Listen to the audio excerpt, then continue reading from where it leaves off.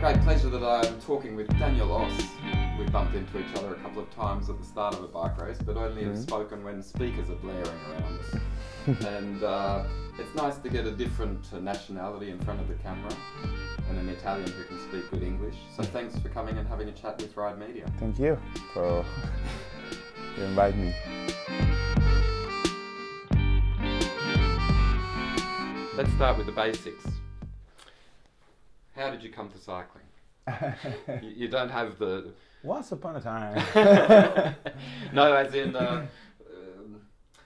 cycling is wonderful because it takes all shapes and sizes. But you're certainly more of a football aesthetic. No, I mean, when I was really young, I mean, 2-3 years old, I was a football player. It's an easier way to do something. I mean, just a ball and you smash the ball on the wall. It's normal now. Yeah. Everybody's doing this anywhere.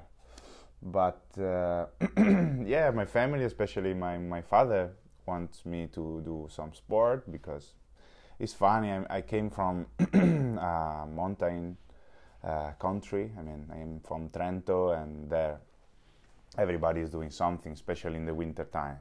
We have a good skiing spot. I was a speed skater when I was young, and then I found a small team there when we found each other in a small place, and just we do a loop of 1 or 2K, and then we just playing with the bike. Actually, it was nothing more. I was 7 years old, and I just started also racing because everywhere there is some race to do close home. So my family always first remembering is like big bus with a few families with babies, and we were there just to race somewhere. So I have nice memory in the weekend. We went just on the Sunday. We start in the morning, we stop for have a good lunch, and then we have a race, and then we come back, and it was like this. Was kind of free time for us and for families. It's just the Italian way of life, really. Yeah. Okay. And then suddenly you get paid money and you travel around the world and you hang out with a dude like Peter. It was not so fast and so easy. From these kind of weekends and these kind of races. Yeah. I spend a lot of time to think about cycling. I study also, and then I spend a lot of time to believe in it, actually, because then when I was growing, I started to think about maybe it is kind of a possibility of my life. And when I was under 23, I started really believing and really understand could be a good chance. So I work on it, and I work to find a pro team, and finally I arrived in a world tour with Liquigas at that time. What year was that? Was 2009. 2009. So this is my 11th year as a pro. You're a veteran. A veteran, almost. Almost. I feel good. Time passes strangely, if we look about the period where you're talking, where you've gone from a 7-year-old doing it for fun to taking it more seriously. In that period of time, cycling had a terrible reputation, and probably, you tell me, but probably more severe in Italy. Like the reporting on cycling was filled with negativity. Did this put you off at all? What I can say, actually I didn't watch cycling when I was young. No, it wasn't my passion. No. Actually, it was like a different kind of how I can spend the time. I mean, I was racing, I have my company friends, and then I don't care about pro cycling and stuff. My grandpa take me sometimes in Monte Bondone or where it was to see Pantani and all the Giro d'Italia, and was kind of, okay, what is this? It was a bit scary, and I don't know, I was confused about what is this? Is really a race about big, adults race or what? So I didn't pass these bad things, I know, you know, and it's past, and I don't care. I arrive in the cycling with really good cycling. I think I really feel good, and I really believe in cycling now. Yeah.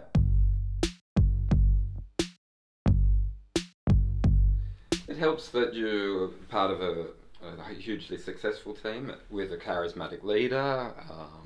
I don't want this interview to be about Daniel Oss talking about Peter Sagan, but I wonder if you could give me a couple of...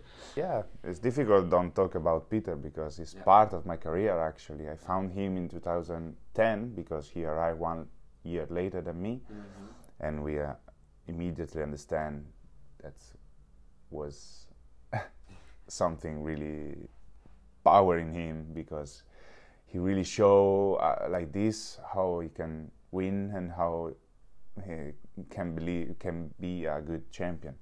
So, but then after some years in BNC, we found again in Bora, and now I starting to collect a lot of memories because it's really funny, and I love how he's riding, how he's get the cycling to the people, and how the children and the small baby like him. So that means he is really emotional.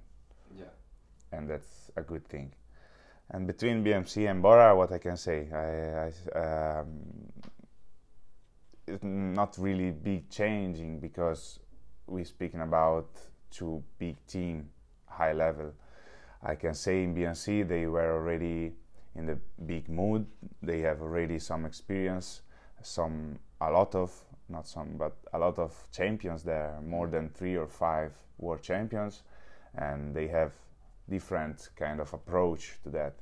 Here in Bora, I think is young team as a pro team, you know, as a world team, and what I feel is like new energy, you know, kind of new. It's a challenge for everybody, you know. So everybody want to learn, want to understand, want to push to arrive at the top. Yeah. So with Peter is also a good. It's really, I don't want to say easy because it's not never easy, but you know, with champions like this, is you can see the way and you can just follow. You know. Yeah. He's the sprinter who can climb. He's the world champion who can entertain. He's the friend who can become a teammate, and vice versa. It's an interesting proposition. But what about you? You look like a rock star. We talked once about the music. What do you play? I play sometimes. I don't want to say I play because I'm not so good, but when I was young I started learning a bit bass guitar. Electric bass guitar, and I was impressive because my teacher was like pa, pa, pa, pa, every time, and I want to do that. Yeah. And then first I borrowed one bass, and then later I bought. Yeah. And then I start playing. When I'm at home, I try to do something because maybe I heard some good song. I'm gonna looking for the rhythm and what the note is it, and then I try it. So it's like, but you know, it's like to be a professional bike rider, you have to do every day. It's all about training, I think, and motivation. So I love the instrument. Yeah. I like how the rule in a band, and I think I can fix like me in a team, you know, because I'm not the guitar and the leader, but I'm kind of guy without, it's like sounds bad, you know. Without the bass, the song is bad. Yeah. With the bass, sounds really good. Okay. How important is removing yourself from the pro scene? Do you find that you need to do that, or are you happy to talk cycling every day? No. I like to have something else to thinking about. Yeah. I try to read as much I can, some books, and I like science, I like business, I like marketing, I like I don't know, I'm curious, so sometimes I really like the newspaper. I search something, articles to know something else. And I like people can teach me something different things, so I'm looking for also some company to think speaking about something else. So for me also, for example, the bass guitar is kind of things just to keep away, spend time in another way. Music also, when I'm at home and around the world, I put my headphone and I just try to listen something good. I like movies, normal things, but living. Do you feel famous? You're paid to be an entertainer. You're paid to. No, but I don't feel famous. I mean, I still can do my shopping without any big autograph or stopping in the middle of the road like Peter, for example. But I can understand we are I think also in a different era also for cycling, because I don't know, but social media makes us not famous, but they can recognize you a lot more than before. I think we have so many races around the world, and I can understand we are part of something is growing, something that is growing, and I don't feel famous. I just feel part of big machine is moving. You've worked with famous people. Do you see a trapping of fame? What do you mean? Do you see the detriment of fame? I don't know, but I can see Peter, and I can tell you is I don't remember one place without any autograph. No. With him, I mean. So Ever. Ever. That's cool. That's really important for the people. That's really I don't know, but it's really nice. But I also put my shoes in the shoes of Peter, and I can understand sometimes people are a lot, if you have 1,000 people around, or if you have maybe every 5 minutes somebody around to ask you something, at the end could be, you can feel fatigue for that, and it's stressful, and this make you in a position that you have to manage this, and it's difficult. It is not normal, so that's why sometimes maybe it's not because they change you, but you have to change something because you are not the same anymore. No. You are famous. It's not a problem. It's not a problem at all, but it's kind of different things to thinking about. Absolutely. Yeah. And I can see Peter. Peter is really normal person, and he really like the normal things. Yeah. It's not because it's Peter Sagan. He like you don't know what. It's normal, like me, like you, and like everybody. So sometimes could be stressful, Yeah. My understanding of cycling culture in Italy is that it's strong, but it's aging. That the youth is not so engaged with cycling, perhaps. Is that true, or? I can see the new generation is coming. Okay. I can see that. I can tell you, I don't know if it's because cycling become a fashion thing, but we have a lot of connection now. Yes. Fixie, street art, pop art, musician, a lot of bands like cycling. Yes. And also social media, the world tour is bigger and bigger. New cycling with this new world connecting everywhere makes people connected more, and we have a lot of influence actually. So we have a lot of people, old people connect to the old world, old cycling. But I can see the new generation is growing a lot, because I tell you, I can see a lot of young boy, Also with my age, around 30, I can see a lot of people is riding a bike actually. Yeah. Yeah. So they start now to get in the system. So Okay. how we can pull, why we do the sprint, or why somebody's pulling on the climb, and blah blah blah. Yeah. And I like it. That's motivating me a lot.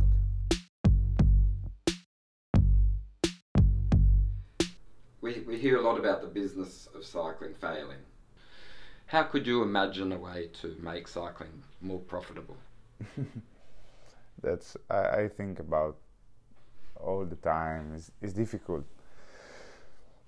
I don't know how, because actually I don't know the rules now can manage all the cycling, so I don't know how we can profit. What do you say? Make it profitable. Make a profit from the cycling, but I don't know. We can close all the road and pay ticket, pay tickets. Yeah. I don't know. We can speak all the night about that. I don't know. Yeah. It's a long discussion with no answer. Yeah, it's a long discussion. Yeah. It's a pity because it's one of the best part for the people, and that means also for sponsor, you can arrive straight to the people and connect. That's the first things, and I think everybody knows. And in sporting terms for 2019, do you get a chance for yourself ever? Because you're basically on the Sagan program, yeah? Yeah. Or do you ever get a chance to, can you maybe pick and Wevelgem or something like this and say, excuse me, may I have a go, please? Yeah, but for that, we don't have problem. I mean, No. at all. I mean, if I can see a chance and if I can see it, I can get it, for sure. Okay. We don't have problem with Peter or with the team, and I also still have big ambitions, but I'm also realistic and I know my limit, and I know also not only the strongest can win. You know, the tactics and good chance can show up. Yeah, I understand. And that's only about timing and about for sure legs and for sure big shape. Yeah. But it's not only the only things. Yeah. I would like to get it. I tell you, I have ambitions and I still have it, but I understand also Peter has a big team. If I see Peter, he can win. When he can, he will, and he's Yeah. capable, so he does. Yes. Yeah. It's pretty impressive. What's the difference between, you know, you're an incredible athlete, you do amazing things, you endure heat and you ride long distances and you put up with big personalities and da-da-da. But what makes the difference between your role with Bora and Peter's? Like, how could you bridge that gap to become that level? If you compare to Peter, it's a huge human effort, huge human power from him. It's really something unbelievable. He's so strong. He's something different. I never see something different like this. I mean, it's not because I'm riding with him, but I'm so respectful for him because he's such different, and how also he can ride, you know, how he can jump or manage the road and the obstacle. He's a freak. The gap is, I think, really a lot. The first step is to close the gap to do 2000 watts or whatever, you know. Yeah. And then for sure now he's grow a lot also with a good mentality of, because if you don't win from a long time, you're gonna lose something. Yeah. So I still keep ambitions and I just waiting. Is there anything that you'd like to talk about? I really wanted to talk about Daniel Oss, not Peter Sagan, and I'm sorry that it went here. No, but it's okay. I would like to talk about Just Ride, if you can. Just Ride. You know what is Just Ride? talk to me. Tell me about it. It was like 2 years ago, after Giro d'Italia. Mm-hmm. I was sitting at the bar with my friend, and I was really, really tired. I was like, okay, basta. I stop. I don't want to see any bike ever. But I was lying because I love my bike and I love riding a bike. Maybe after this, I said, okay, maybe I want to see my bike, but I want to see my bike in another way. I want to do a trip. I want to do a journey with my bike. And then with him, I start thinking about a journey along Italy, around Italy. Mm-hmm. So we just planned a trip with a bag on the bike, and I just went from my home to, the first step was Adriatico, through Appennini, and then to Tirreno. A big distance? I don't know. Yeah, I did around 100, 200k a day. And I was like stopping for lunch, meeting people, just enjoying around me. Just right. Just right. It was really just right. Last year I did after Roubaix, and I went from Milano, from Vigorelli to Rome. I just went through Lombardia, from Milano to Liguria on the sea, and then I went in Tuscany. I just stopped there also in a gravel road, and then it was a really, and then I go through down to some lakes around Lazio, and I arrived in Rome and to the Colosseo. It was really, this was for me something different and something special, because I always around watts, around timing, around the same loop, just to looking for a good shape, looking for a good challenging, and following only an object is to win, for somebody else or for me, but it's only about winning. Just want to A and B in as fast as you can. And that trip for me was really something changing my mentality, I just went in another way to the same instrument, because I was in my bike, and I got new feeling. It's a kind of back to the roots, You rediscovered the love. Yeah.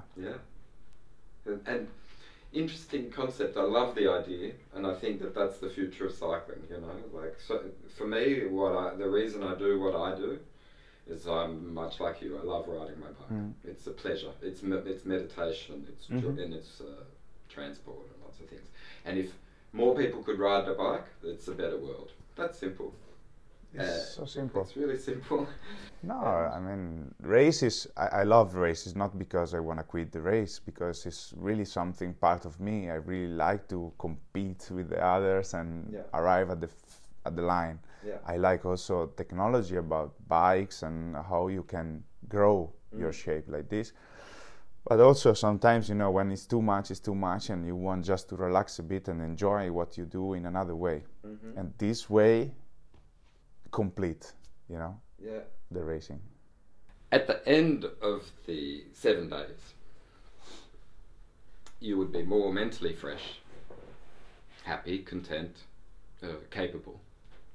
Just because you're getting air into your brain and you're relaxed. Did you feel like you had actually prepared better for racing by doing Just Ride? Was fixed perfectly, actually, because I just ride without any effort. I mean, I was fast because I was in shape after the way you can imagine. I was okay. I raced a bit and then I went, but I have to race after 1 month, so I can't really go to the sea or enjoy more, really relax on the holidays. It was like really fixed on me, because I did in a week around 1000k and was like base to the second part of season. Yeah. So I went just B, C, D, was different. Yeah. Was like kind of a trip, but I was on my bike, on my race bike, on my race kit. Okay. Oh. And I did about around 200 and 100k, 150 climbs, flats. everything. Just because it's fun. Yeah, and it was just the first part of the second season. A small part of training to prepare, you know, the second part of season. And then I went to California, to the France, and everything else. We were 3 guys with me. Yeah. And they make photos and videos, and we share immediately on Instagram, and cool. all the people can see it. And it was nice because it was really upgrade about the sharing is really an upgrade to the journey. It was nice to find somebody text you or where you go, or maybe somebody I met on the road. Yeah. No, it's a lovely idea, and I think that's why cycling is good, is that it offers so many different things, and that's why we're talking about cycling. You know, you're from Italy and I'm from Sydney, and if it wasn't for cycling we would never be speaking. Yeah. It's nice, and it unifies people. Why not? Maybe I can come here to just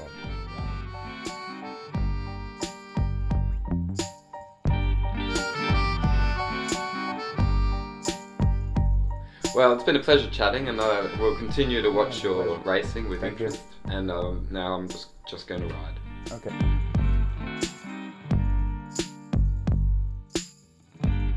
That's right. Thanks a lot. Thank you.